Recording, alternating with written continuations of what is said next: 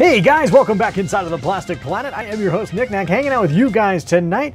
Guys, we are going to be talking about some comic books tonight. I normally don't do comic books here on the Plastic Planet because, well, I'm ashamed to admit I'm not much of a reader these days.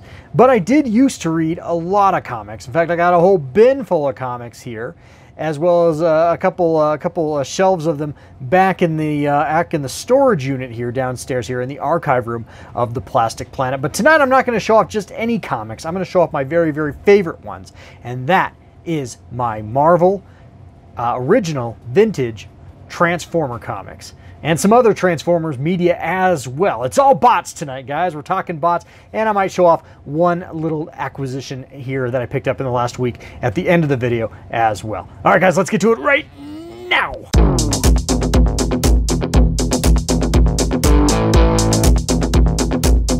Knick-Knack's Plastic Planet. Alrighty guys, so first and foremost, let's start out with these three comics here. These are the first three comic books I ever owned in my life outside of a one-off of a Superman comic that I got when I was really, really little, because I really twisted my mom's arm to buy that for me at the supermarket, and she did. But my mom was never a really big enthusiast of me reading comic books growing up, so I didn't really get to read comics until I got a little bit older. And I'm thinking right around the time I was in the 4th or 5th grade is when I finally got these three, and it came in one of those little grab bags you see at Kmart in the checkout line there. So my mom broke down and got me these only because I told her that my new really good friend Ryan, who you guys know as Austin Volvo, who made an appearance last week on Knick-Knack Live. When we were kids, we were friends, and she liked him a lot. She just thought he was the nicest young man, in her words. And she figured if a nice young man like that reads comics, and she wanted to encourage that friendship, that I could read comics too. So I got these comics thanks to him, in a sense. And these are just absolutely awesome. I absolutely love the way the Transformers series started out. It was so different from what you saw on the TV set as far as the Transformers TV series was. The comic just took a completely different direction than the TV show did, if you recall, if you actually read these. But I just loved them a lot, especially this one. This one got a lot of reading. I love this one a lot, especially at the end here. There is a whole battle between Megatron and the Dinobots. You guys can see that. Anyway, Megatron and the Dinobots fight on this ski slope, right? And you can see they're really going at it. Look at Megatron lay out sludge. Oh, that is so cool. And Ratchet's kind of there too. He's kind of like hanging out. Of course, Optimus Prime and the rest of the Autobots are in status lock at this point, or stasis lock at this point. And yeah, so Ratchet's, I think, is one of the only Autobots that's conscious, and he tries to take out Megatron. Of course he can after Megatron single-handedly takes out all of the Dinobots, which is really, really freaking cool. Just a sentiment to how powerful Megatron was in this particular comic. But this is absolutely freaking cool.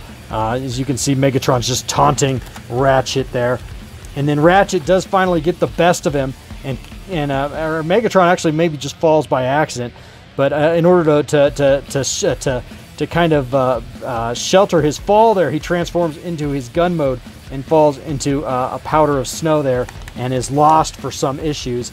Absolutely freaking cool. And then of course you get the introduction in this one to Circuit Breaker, who comes in the next issue, which is right there. And yeah, this is just, I don't know, man. This wasn't by any means my favorite comic book, although I think that Circuit Breaker there made me a little tingly there in my 5th grade prepubescent years.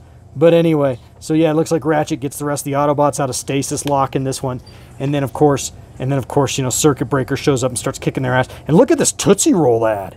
Look at that. 25,000 available prizes, and you can win a fucking Schwinn bike, guys. Look at that bike. Oh, that is badass. I love the ads in these old comic books. Doesn't that take you back, man? I'm sure you guys read these. Oh, look at that. Look at that. $24.95, and you can get the Transformers on video cassette. $24.95 for one 20-minute episode of the Transformers back in 1984 dollars. That was really freaking expensive. What the hell is the math on that? any rate, yeah, that is really, really cool. Yeah, so anyway, you got Starscream, and it looked like there was like a concert or something, if I think in this one, where, oh no, that's a different issue. I was thinking there was like a Bruce Springsteen character in it, but no, that's a different one. Anyway, there's Wheeljack there, and there's Frenzy. Oh, so cool. So anyway, that's that issue, and this one actually predated this one. This one came out first, and that is, of course, when the Autobots are all in stasis lock because of what the Decepticons did. Really damn cool. You got Ratchet. He's hanging out. He rescues Buster and his friends. Buster was like Spike in the comic books, if I remember. But really cool. Look at that. Look at that. You can get some gym equipment. Look at this dude. And I should be using my gym equipment more. Pumping some plastic. Remember those? I had a weight set like that when I was a kid. Really cool. Yeah, pretty damn cool. And of course, I always love it when in the Transformers, when the Decepticons would disguise themselves. So you got these construction workers, and the dude picks up Soundwave as he's just like innocently sitting there on the sidewalk. He's like, "Holy shit, a free cassette player!" It's so damn cool. Anyway, good stuff. Yeah, there's Optimus. There's all the Autobots in stasis there, and then of course Optimus Prime is like decapitated. It was so different from the original cartoon.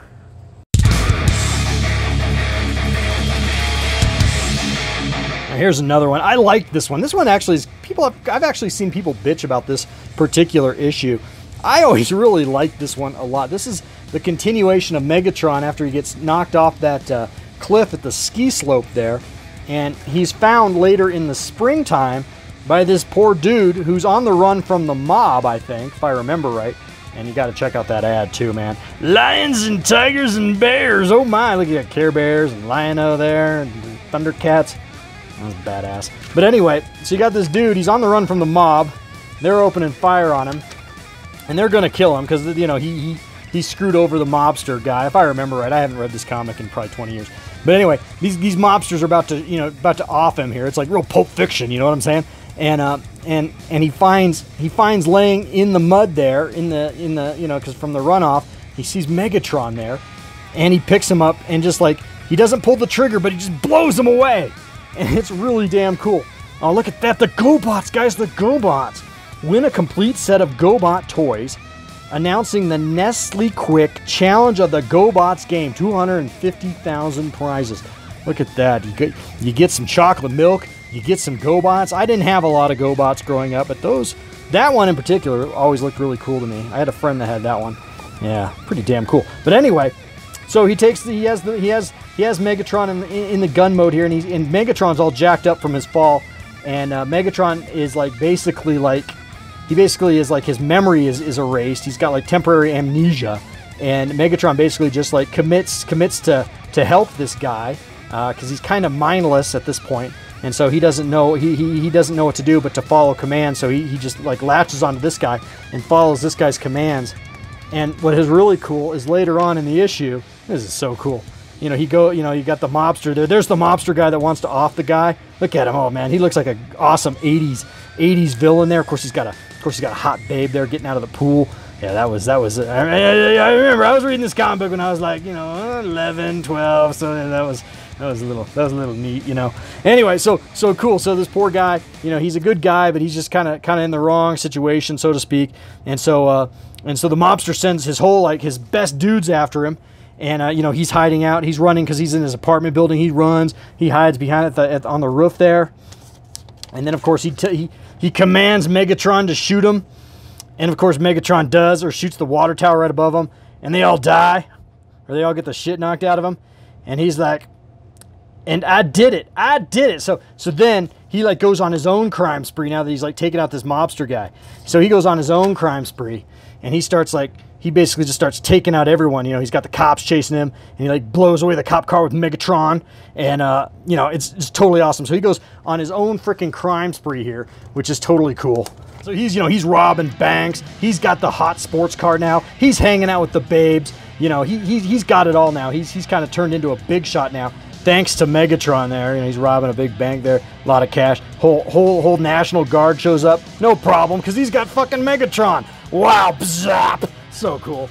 So anyway, in the end, it all kind of catches up to him though, because the mobster guy is like, what the hell? We need to take this guy out. This is bullshit. So he comes after him, and and in the end, Megatron himself kind of remembers who he is after, of course, after he takes out the mobster's whole mansion. So he shows up at the mobster's mansion. It's kind of like remind you like the end of like Beverly Hills Cop. So he like shows up at the mobster's mansion, just like fucking destroys it, takes him out. Yeah, takes him out, and then of course Megatron remembers who he is, and Megatron's like decides not to kill him at the end, and just leaves. And then of course the cops show up and arrest him, and they ask him about his Wonder Gun, and he just says, "Well, it's not mine anymore," as Megatron walks off into the sunset there. Really damn cool. I always loved this one a lot. I know that was kind of rudimentary YouTubing there to show that off to you guys, but yeah, that one is a really damn good comic book.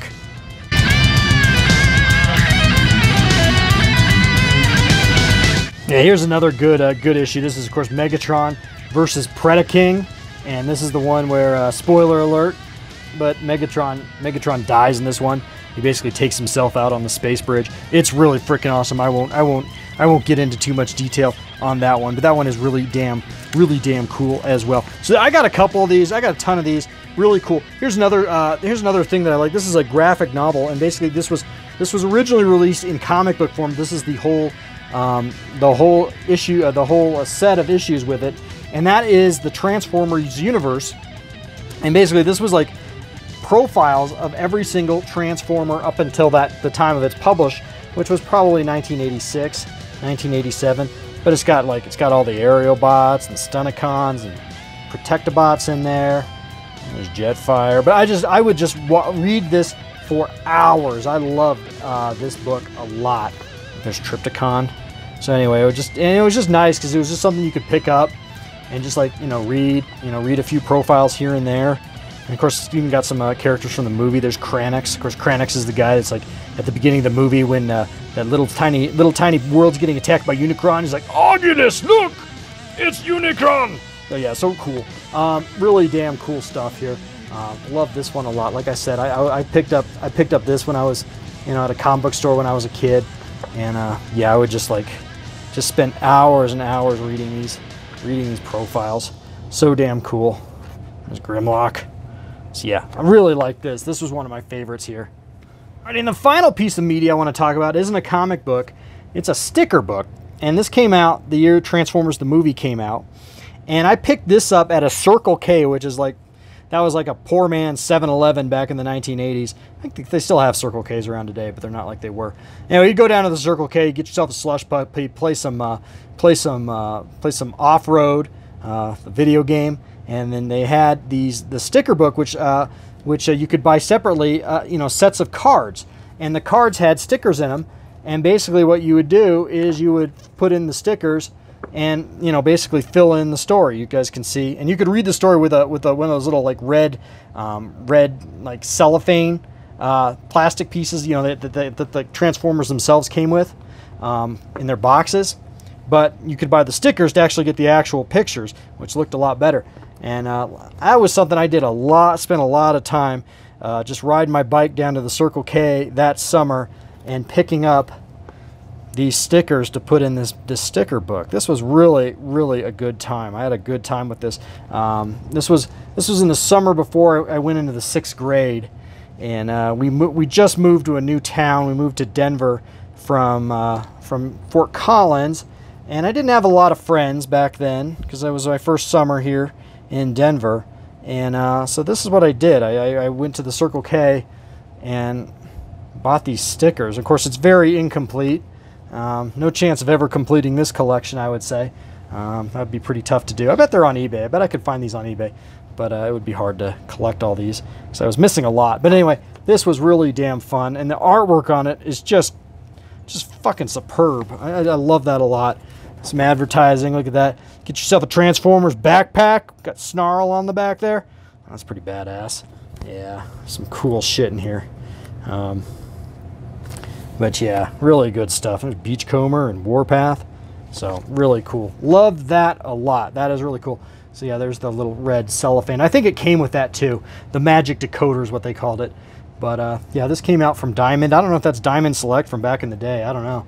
But yeah, 39 cents. I bought this for 39 cents. Can't believe that. Of course, I don't think the sticker packs were that cheap. I think the sticker packs were like $1 or $2. Of course, it came with gum and everything too. So really cool. Good memories.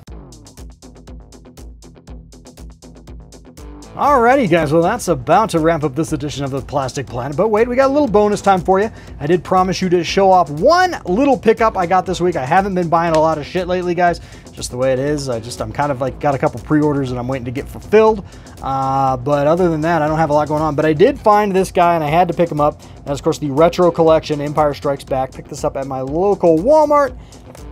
Really damn cool. I love this version of Luke Skywalker, so I couldn't say no to him on card here. Probably will never open this, but who knows. It looks really damn cool. I do love that Hasbro is re-releasing these old Kenner figures, and yeah, just really damn awesome. So anyway, that's it, guys. That is going to wrap up this edition of the Plastic Planet. Please like, share, comment. Please do subscribe, and I hope you guys enjoyed that little walk down memory lane, guys. I'm going to be heading out tomorrow night and hopefully do some shooting. Gonna go on a little toy run, hopefully. So I'll get that video up for you guys, hopefully in the next day or two. So look for that. All right, guys, like I said, it's gonna wrap things up here on the Plastic Planet. And like I always like to say, guys, life is oh so very, very, very short. So get out there and fill it. Fill it with some plastic crap. All right, guys, till next time. Later. Love you. Stay safe. Bye.